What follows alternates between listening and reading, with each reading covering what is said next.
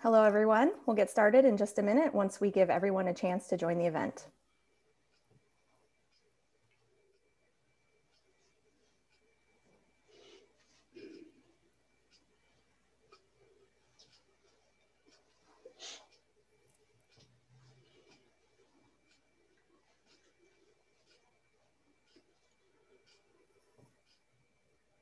Welcome, and thank you for joining us for today's Lunch and Learn session. On behalf of Water and Waste Digest and today's event sponsor, E1 Sewer Systems, we're glad to have you with us.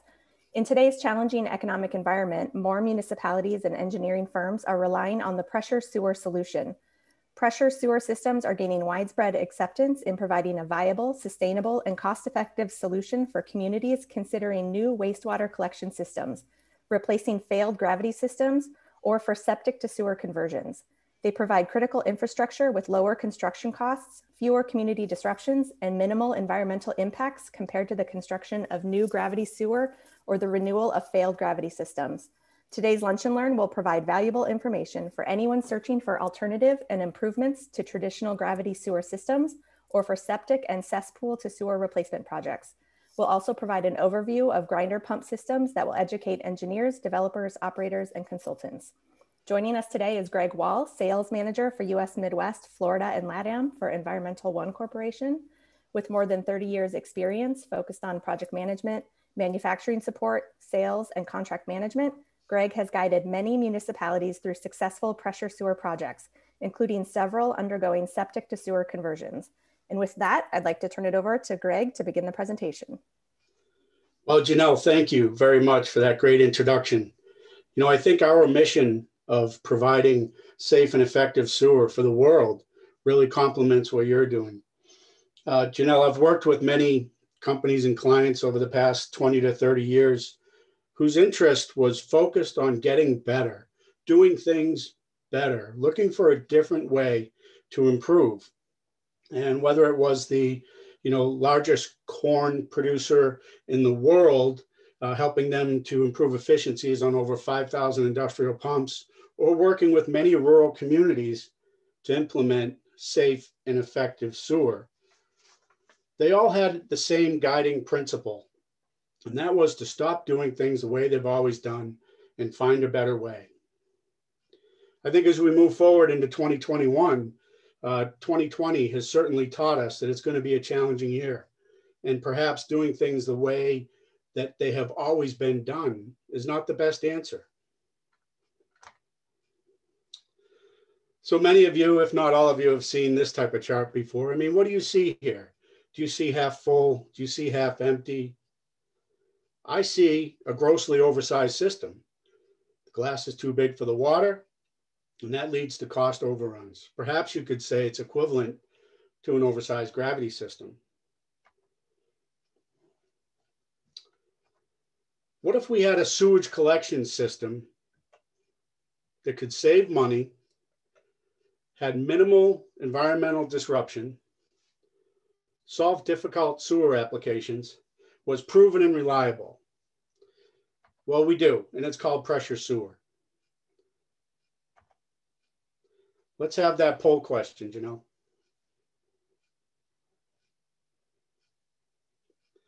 So on your screen, there's a poll. Go ahead and vote.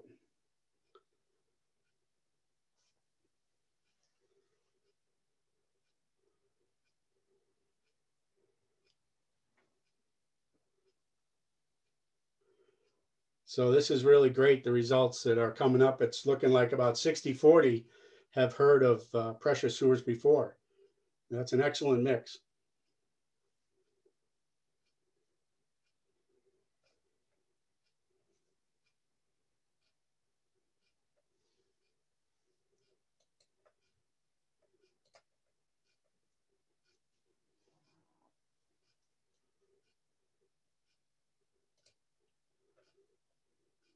So looking at the agenda today, history and development, we're going to talk a little bit about how pressure sewers came about.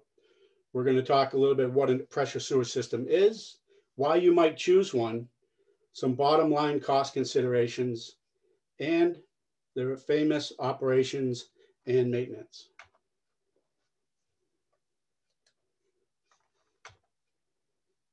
So a little bit of history. Dr. Gordon Fair in 1965 came up with a solution that he proposed to have a combined sewer system, in which case the sewer pipe would be hung suspended from the crown of the combined sewer. It's a very interesting concept, and it led to further discussion. In 1967, under the direction of the Federal Water Pollution Control Administration, Dr. Fair's concept was established as a criteria for an appliance. Now, this is a key word. They had a mentality that the system should be an appliance. And this involved a station and a pump, which evolved into what we know as pressure sewer today. The appliance mentality is critical to what we do in the pressure sewer industry. So it's not labor intensive. You put it in correctly, watch what you're putting down the drain, and it'll last similar to many appliances, if not longer. So General Electric, who had the best and brightest minds of the time, were tasked to develop this appliance. And the GE team, using all their research, all their resources that they had available, concluded, given all the technology that was out there at the time, that a progressive cavity semi-positive displacement grinder pump was best suited for the application. And as we get going in the presentation, I'll show you why they came up with that solution. These guys believed so strongly in the concept that they broke off and formed Environment One Corporation. Okay, so what is pressure sewer system? Why, I think it's the greatest thing. Wastewater collection systems, we use residential pumps to macerate waste from the home, put it under pressure, and send it to a treatment option, whether it's a lift station, a gravity station, or directly to treatment, where it can be efficiently and effectively treated. It's fully sealed, so it keeps waste out of the environment, and it keeps the environment out of the waste stream. It uses small diameter pipe and individual grinder pumps. Okay, pressure sewer is a proven technology. It gained popularity over the years due to its ability to provide sewer to many areas where you could not install gravity. We like to say flat, wet, rocky, hilly, but there's also, other situations with densely populated areas. If you think of the coal towns up and down the East Coast, maybe Pennsylvania, Kentucky, where many of those homes are built on the side of a mountain, you're gonna have a hard time getting gravity in there. Or communities that are very remote, it's not gonna make a lot of sense to put in gravity to those areas because it's not going to be cost effective. So pressure sewer really gained a lot of popularity over the 50 plus years that we've been doing it.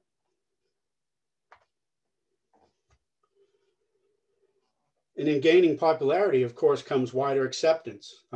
Why was it accepted? Why is it accepted as an acceptable technology today? Why not just do gravity everywhere? Well, pressure sewer has lower environmental impact. Okay, we're not using big equipment that stays in the area for a long time. It's a lower cost, and it's a lower social cost. So when you're driving up and down your road every day, if you're in an area that's having sewer put in, you're not seeing those big trucks and that big equipment day after day, which will take its toll. With pressure sewer, we'll explain a little bit, it's much more minimally invasive on the environment. It can be put in faster and more predictably, so construction companies can give accurate bids and maintain a tight schedule. It's often very much lower in capital cost than gravity systems. It gives you a lot of flexibility. So just like, the human body has a pump, that's the heart of our system. Pressure sewers, the pump in the basin is the heart of the pressure sewer system. So you're going to have the pump basin, the pumps, which in today's world are either going to be progressive cavity or semi-positive displacement or a centrifugal technology. Both are used quite frequently. You're going to have a liquid level sensor that will turn the pump on or off or give alarms. You'll have a control mechanism to operate the motor, and you'll have some type of system to remove the pump from the basin.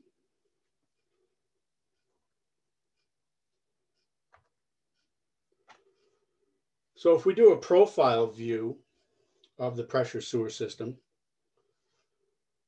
you're going to have the basin, typically in the yard of a home. The waste is going to flow into the basin. As it flows into the basin, it's going to create a level. And when that level hits a predetermined level, when the waste hits a predetermined level, the pump's going to turn on and do its job. It's going to macerate that waste and pump it away under pressure. When it reaches the next predetermined level, it will turn off. In the case that it doesn't turn on, or you get a lot of flow, you can set alarms so that you get an audible alarm and a visual alarm. Now, key to pressure sewers, okay, you might be thinking, wow, I'm going to have all these pumps out there, a lot of connections. These things are going to be running all the time. The pressure sewer pump runs for a short period of time, 30 seconds to a minute, and then it pumps it down and it turns off. And it'll do this many times during the day, but it's not applicable to think about many, many pumps running all day long, okay? They come on, they go off, and it's very efficient and effective. And since they run in that manner, they're going to last a long time. So once the pump turns on and macerates it, as I mentioned, it's going to pump it through small diameter pipe under pressure toward a force main through a lateral assembly and on its way to treatment. Now, usually, typically at the road, you're going to have a curb box, which includes a check valve, a shut-off valve, and probably a clean-out mechanism. But this is the basics of a pressure sewer system. The waste comes down from the home by gravity, falls into the tank, fills up to a certain level, pump macerates it, sends it on its way to treatment.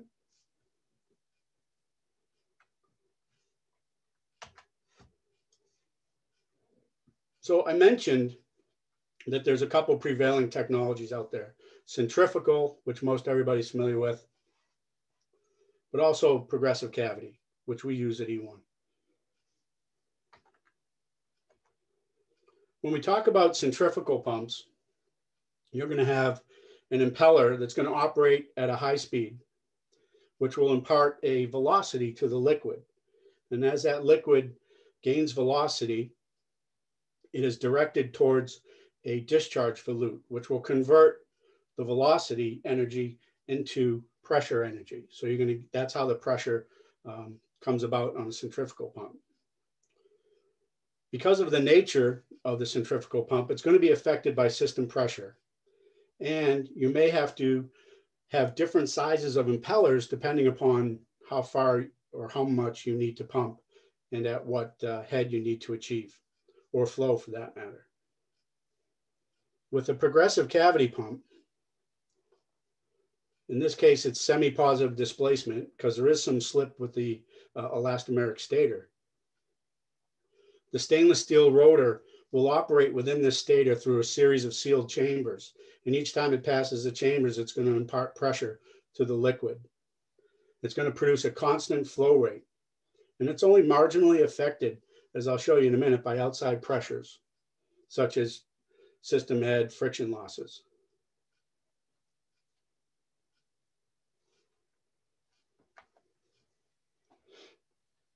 At the heart of the semi-positive displacement pump, the progressive cavity that we use, is the performance curve. Now this curve, as you can see, is nearly vertical. So what that means, if I can get my laser to work, okay, with a change in pressure or head, you got pressure on the y-axis and feed over here as well. With a change in head, you get a minimal change in flow. And what does that mean? For those of people designing a system or using a system, it's very predictable, and it's predictable and stable. And if you're an engineer in the house, those are two of your favorite words, right? Predictable and stable. So with this curve being nearly vertical, regardless of the amount of head that it needs to pump, you're going to get a small variation in flow. Conversely, if you lay that curve over the typical centrifugal pump curve, which is shown here, okay, it's typical curve. If you look at the head that needs to be produced, going up the y-axis, you're going to get with the centrifugal pump a large variation in flow.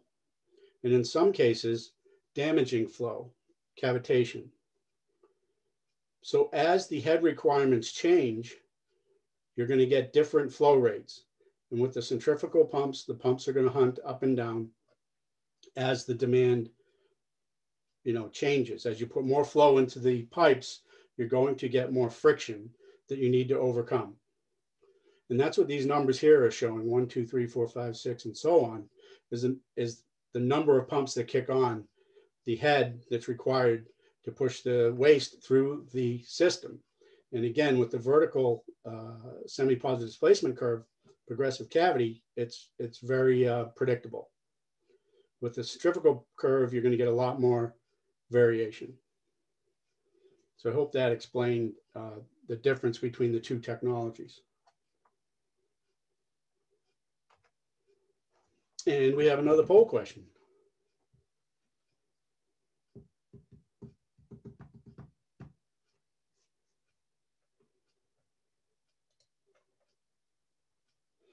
Janelle, there we go.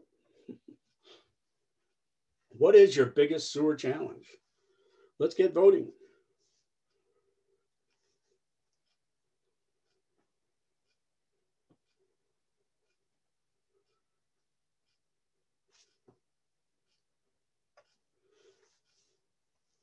So fascinating. There's a lot of, it's even at the moment, votes are going up.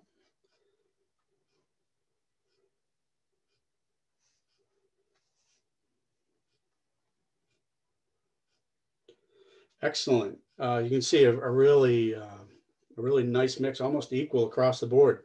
And I can say that pressure sewer will answer a lot of these questions. Fancy that.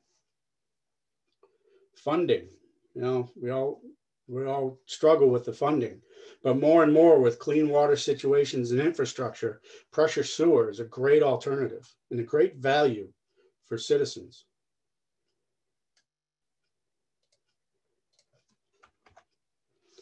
So let's take a look at a case study. So what if there was a large city in the Midwest that needed to replace not 1 or 2, but 20,000 septic tanks that have been proven to be polluting their environment?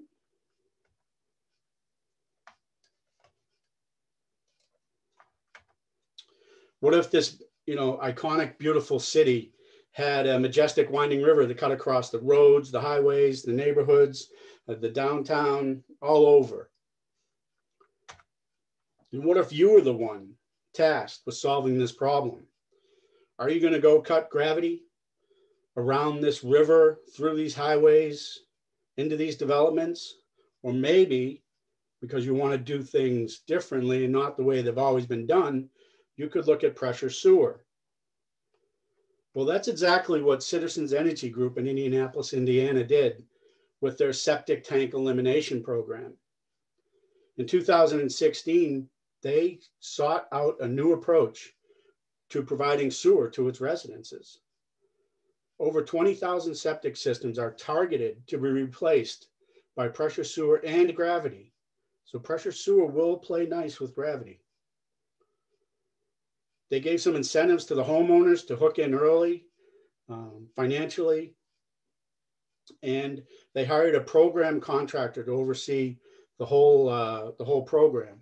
And this contractor partnered with E1, among other suppliers, to make sure that they had experts on board to provide this service to the city of Indianapolis.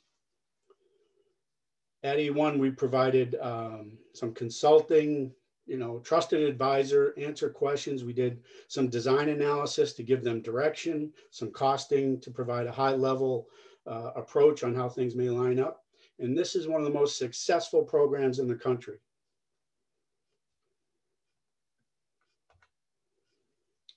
So why did they do that? What are the advantages of pressure sewer?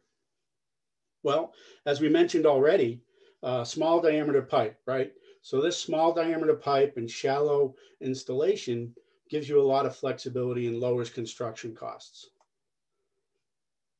By using trenchless methods, in many cases, you can avoid disrupting the environment and you can follow the contour of the ground.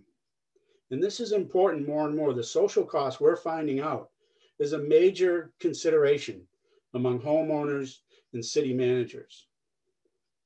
Pressure sewer has a small environment disturbance. We like to say it's a light touch on the land.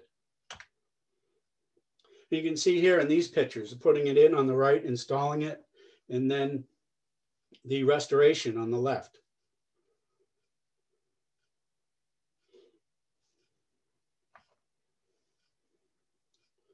More advantages.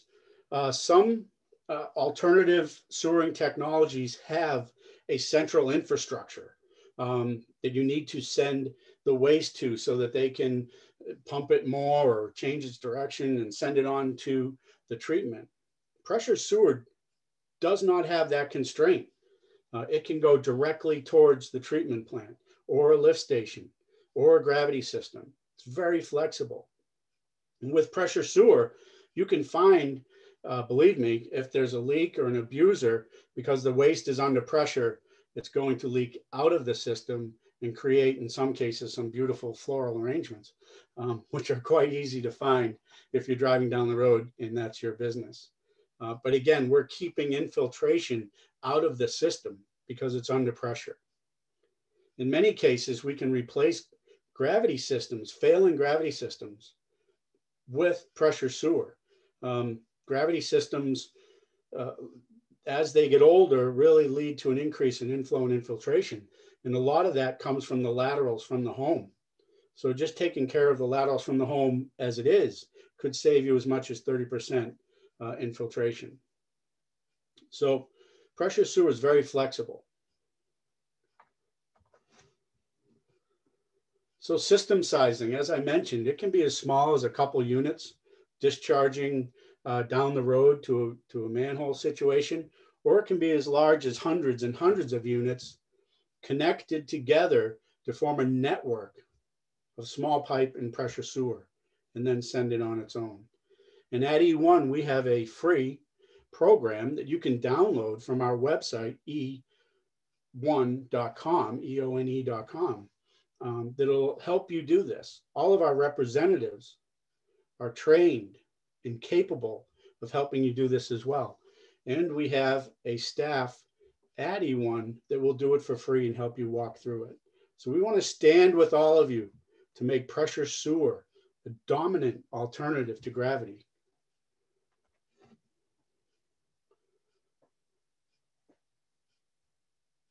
You know, there are many different applications for pressure sewer. One that we're seeing more and more, not only replacing septic tanks, but if you have a density, a population, and then as that population expands out into outlying areas, okay, they create a subdivision. The density, the population may already have city sewer, town sewer, may have a sewer program. And it's not cost effective to get it out to that subdivision. So we can come in with pressure sewer, take care of that subdivision, and then connect it back into the main sewer in town. So that's, that's one example. There are many other examples out there that'll help keep waste out of our drinking waters, lakes, and groundwater and things like that. And pressure sewer is a good solution. In regards to that, there's some statistics. 20% of homes in the United States are connected to septic tanks. And each year, 20% of them malfunction. That's a huge number. That's a huge number of leaking waste into our environment. Improper design, maintenance of these wells. You know, I remember my dad years ago, we had a drum in the yard and he poked holes in it so it would just leach out. You know, we don't want to do that anymore. We have a solution, and it's pressure sewer.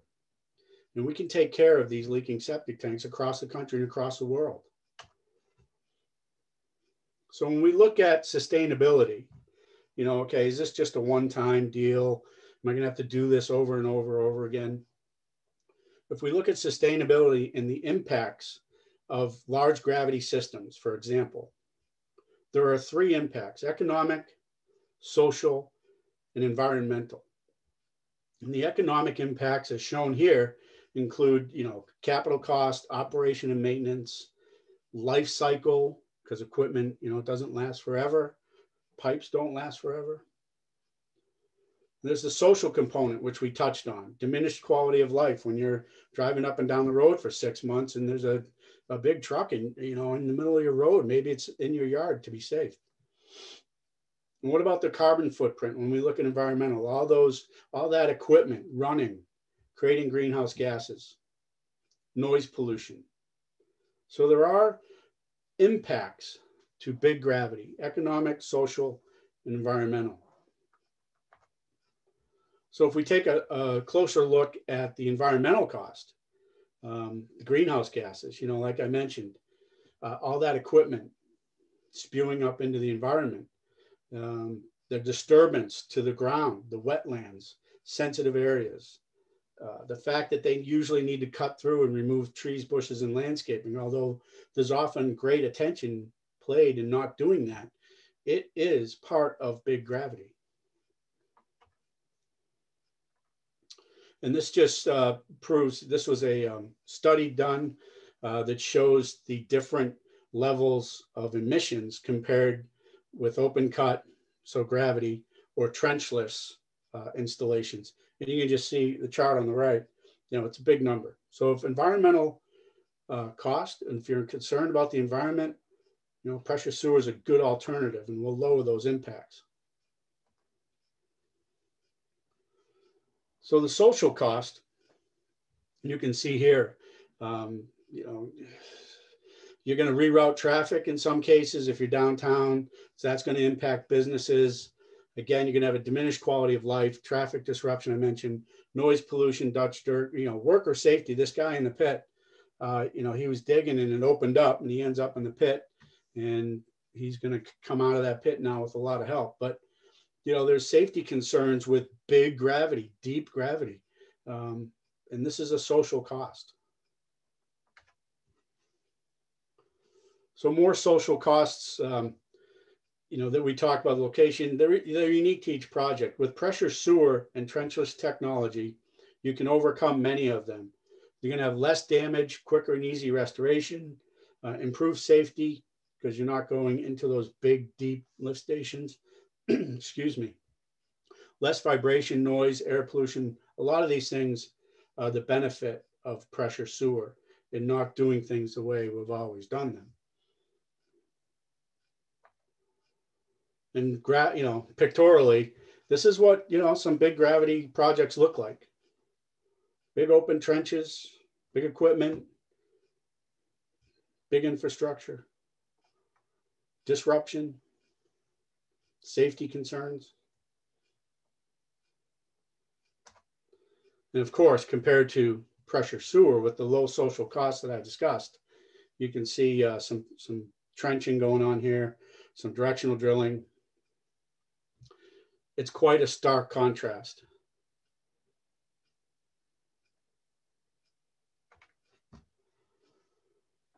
So those things are important, right? But cost, as mentioned in the poll question, you know, funding, costing, these are the things that can make a project. And in most cases will break a project as well. So you've got your initial cost, your capital construction costs, such as, you know, public components. You've also got your cost for going on a property, those components. Project costs and recurring costs, repair and replace, or operation and maintenance. Now at E1, we also offer, along with our design assistant, we offer a free tool that you can download that'll give you high level direction when you're doing a life cycle cost comparison. So if you want to compare pressure sewer against gravity, you can download this program with minimal inputs, basically your local costs and things like that. We can produce a directional analysis that'll help you decide whether gravity is the right way to go or pressure sewer is the right way to go, based on number of connections, how much it costs, the cost of pipe, things in your area. It can put it together fairly quickly and arm you with data.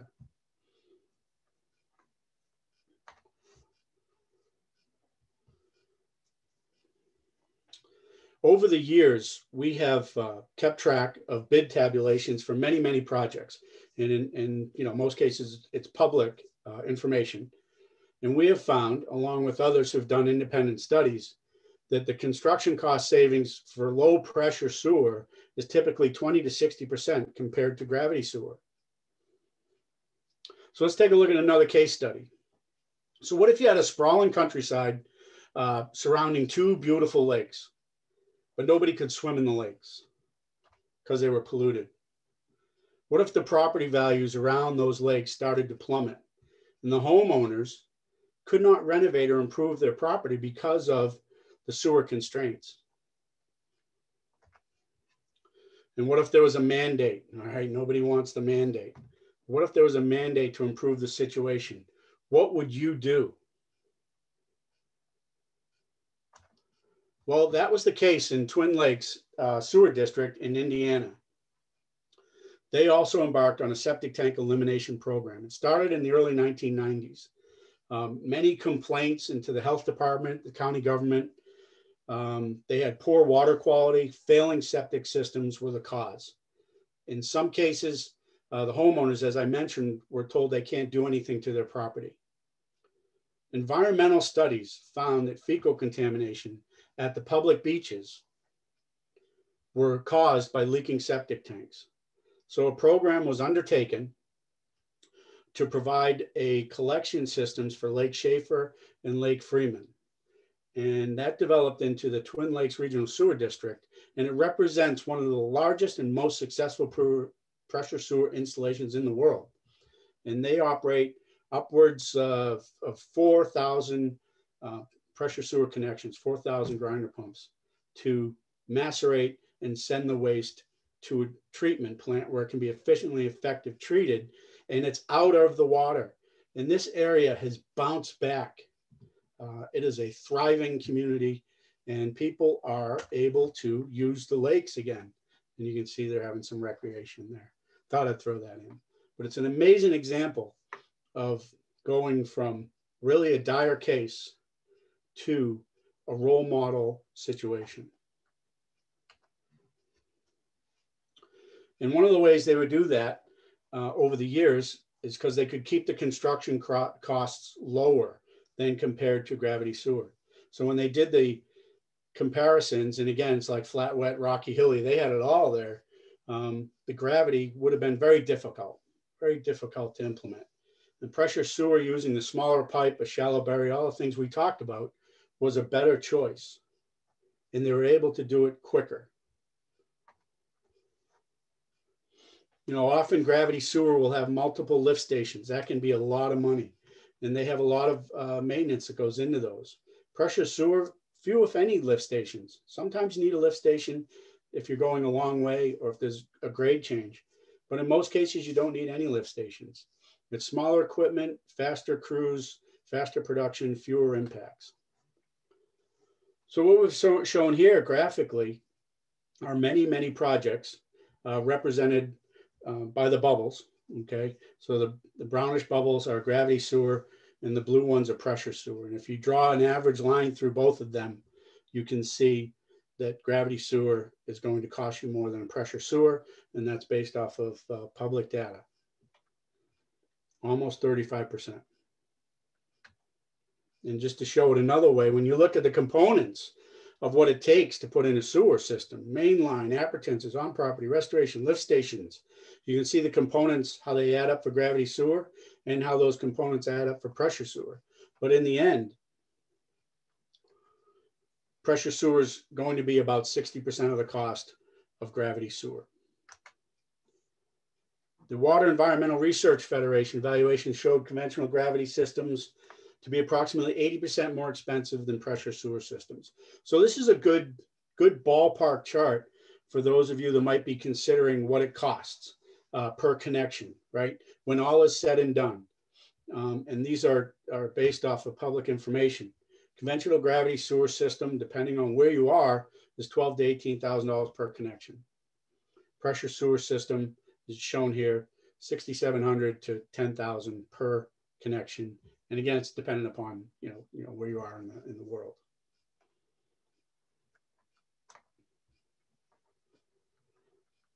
There are recurring costs, okay, with gravity specifically: system, equipment maintenance, cleaning, day-to-day operations, getting power to big equipment.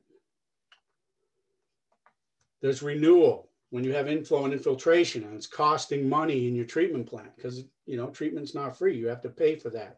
And if you've got inflow and infiltration taking up all the capacity in your plant, you're not efficient and you're spending more than you should be. And then there's upgrades. So gravity is not free. Okay, everybody walks around and says, oh, gravity's free. It's not free. And with our life cycle cost analysis tool, we can show you directionally the components that make up cost for pressure sewer and the components that make up cost for gravity sewer. And we can do that in the present and future analysis so you can see how it plays out over the years and do a long-term assessment on what might be the best way to go. You're going to get a nice graphic output and some data to go with it when you compare the various technologies.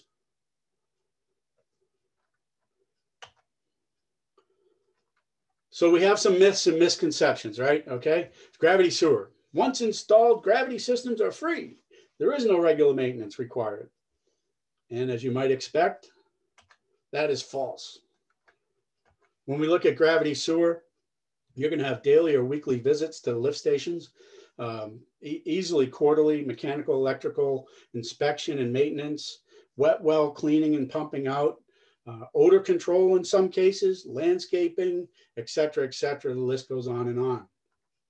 Those vacuum trucks, last time I checked, they're not free. Okay, so this myth that gravity sewer is free is really false.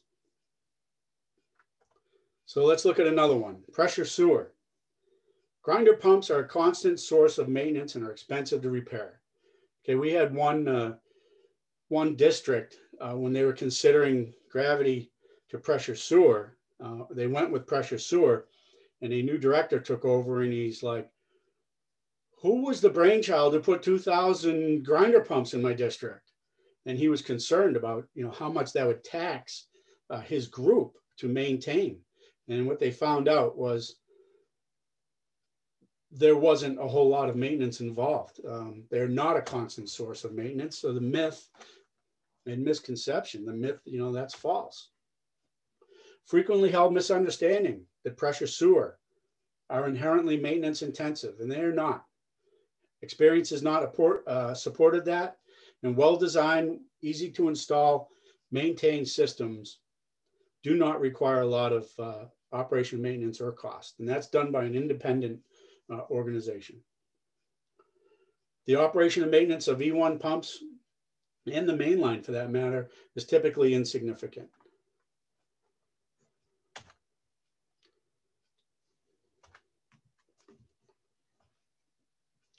Progressive cavity grinder pumps require no preventative maintenance. Again, going back to that appliance mentality that we talked about in the beginning. Okay, life expectancy is 15 to 20 years. Now, that's not to say that you're not going to need to service them. There are some wear parts. And we've calculated the average mean time between service calls is 10 years. So you have to figure within 10 years, you're going to need to replace probably that rubber stator. And the next popular question we get is, how much does it cost to run? And if you recall in the beginning, I said these pumps, they run for a short period of time, many times during the day. And that has been factored out to be less than $25 per year. And that's a little conservative. As far as annualized pump maintenance, if a homeowner was to spend $30 or put $30 in the bank per year, they would be able to cover all the maintenance requirements for that pump. So what do you see now? Right? Half full, half empty. I don't know. Well, you might see a precisely designed and optimized pressure sewer system, perfectly engineered to do the job it was meant to do. Thank you very much. I'd be happy to take questions. Thank you, Greg, for that informative presentation. We now have some time for some Q&A. You can submit a question for Greg using the chat feature on your toolbar. We do have a few that have come in, so any questions that we don't get to live today, we'll be sure to answer offline. So Greg, our first question is, how do you prevent the positive displacement pump from running dry? The positive displacement pump, when installed and maintained correctly, will turn off at a predetermined level, leaving liquid inside the basin so it doesn't run dry. Okay, thank you. Do the pumps typically belong to the utility or the homeowner? Well, that's a great question. We have seen different models, of course, and in many cases, the utility will own them or the homeowner will own them. In some cases, it's shared. The homeowner owns them, but the utility will provide maintenance to them. So it's really mixed and depends on the location. It can be either way. Okay, another question that came in. Can pressure sewers be used with other types of collection systems, for instance, gravity systems? Yeah, that's another great question. And of course they can. Pressure sewers often used to sewer outlying communities and then pump into the existing gravity system. It does play very well with gravity, and it can work with other technologies as well. It's very flexible. Okay, and what happens when the power goes out? So this is another great question. We get this frequently when the power goes out. The low pressure station is designed to have reserve capacity in it. So if you think about a power outage, inherently, because the power's off, you're not going to be using as much water that would end up in the station. Things like laundry, dishwashing, long showers or baths. You're just not going to be doing that. So in a sense, you're going to be conserving as it is. And the station has plenty of capacity to handle a couple days worth of conservative use. In which case, when the power comes back on, you know, it's been known that the average power loss is less than a couple hours, but you do get events.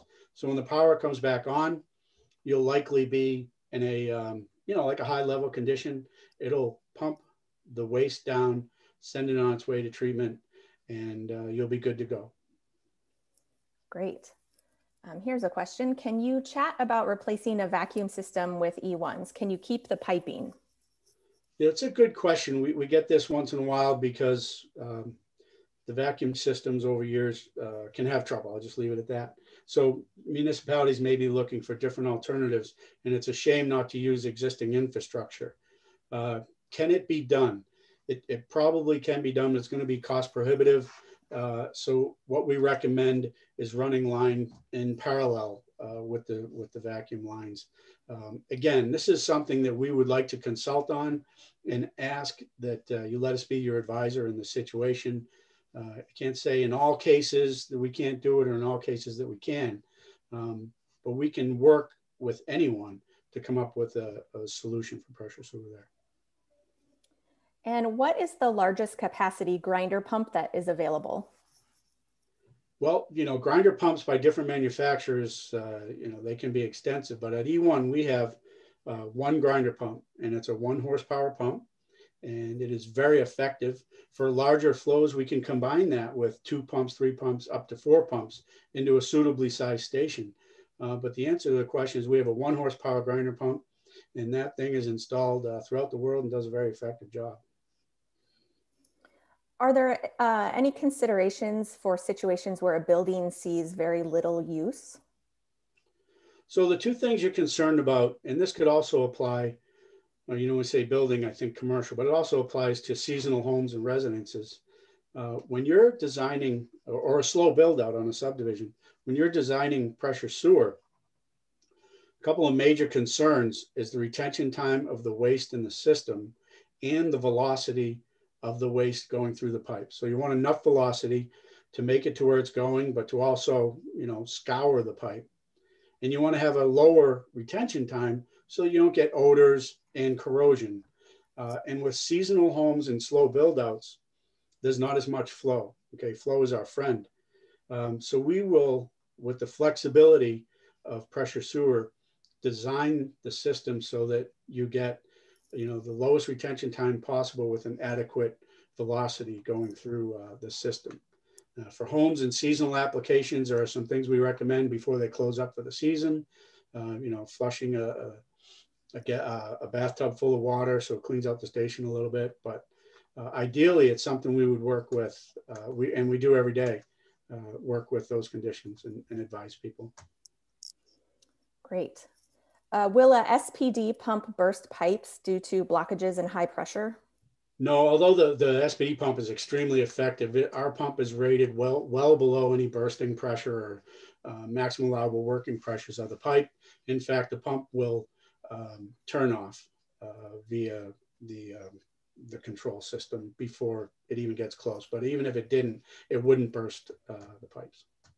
Okay, here's another question about power outages. How is the surge in flow handled after a power outage when multiple pumps kick on simultaneously? Yeah, it's a great question. So with these systems, like I said, you can hook up hundreds of pumps, thousands in some cases. And if the power goes out for a day and then it kicks on, all these pumps are going to come on at the same time. And what happens is the pumps, closest to the destination point that have the least amount of friction head to overcome, they're going to, they'll all kick on. They're going to operate first. They're going to evacuate their stations. And as they evacuate and turn off because they hit their low level, the other pumps will have a chance to catch up and fill the system. The pumps on the back end of the system will continue to operate against that head. And when the system clears, it'll finish pumping and go back to normal operation. Okay, here's another question. How well do the pumps handle disposable wipes? Nobody handles disposable wipes. They are the scourge of the earth and they should be outlawed. But that's my opinion. Look, the great thing about Environment One, we have an NSF certification, National Sanitary Foundation. And what they do, they to get the certification, you have to pass a criteria.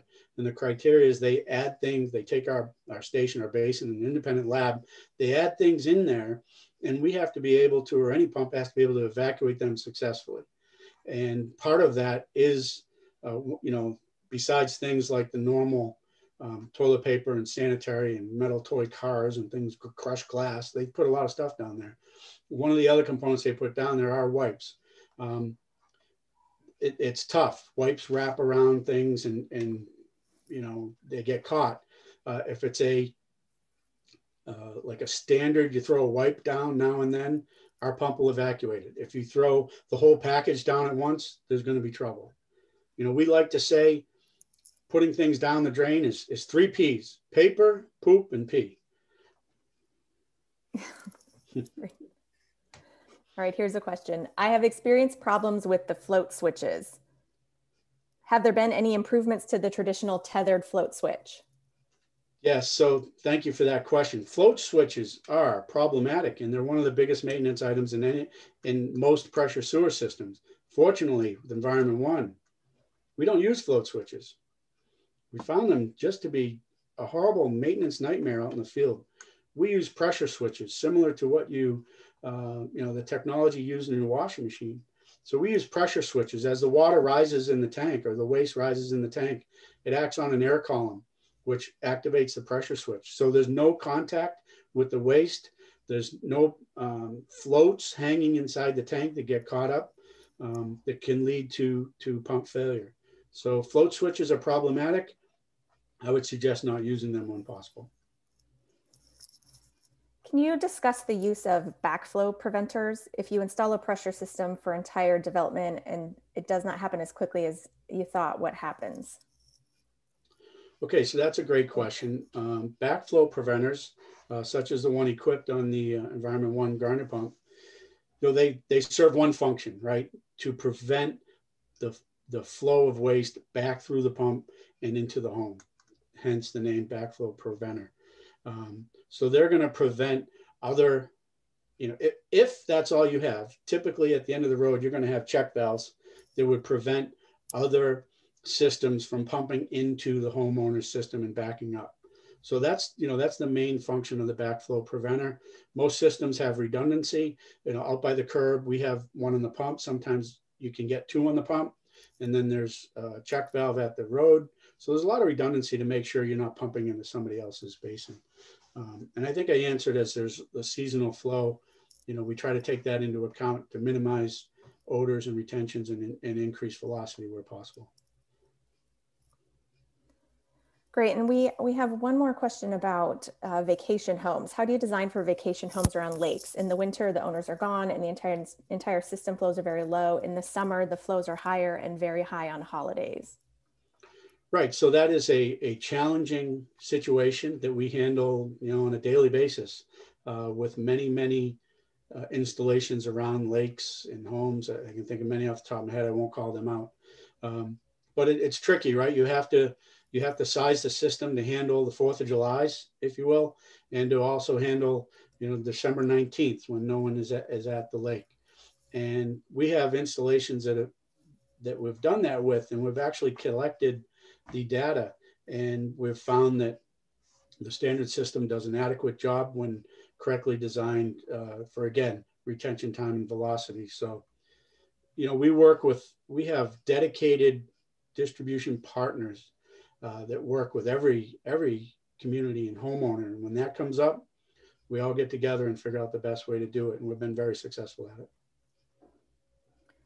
Great. Well, that appears to be all the questions that we have time for today. Any questions that we didn't get to, we'll be sure to answer offline. When the meeting ends, you'll see a survey launch in your browser. We'd be so grateful if you'd let us know your thoughts about today's event. On behalf of Water and Waste Digest and E1 Sewer Systems, we'd like to thank everyone for joining us today. So long, everybody. Thank you very much.